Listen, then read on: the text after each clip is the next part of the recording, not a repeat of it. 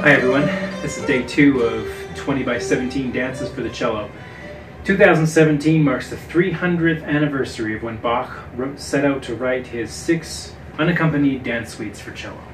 And that was a pretty monumentous undertaking, and it meant a great deal for this instrument. Of course, he didn't write 365 dances, so for this year I'm going to be playing lots of other dances as well.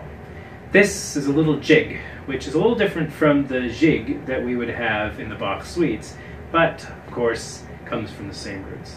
This is called the Shady Nook.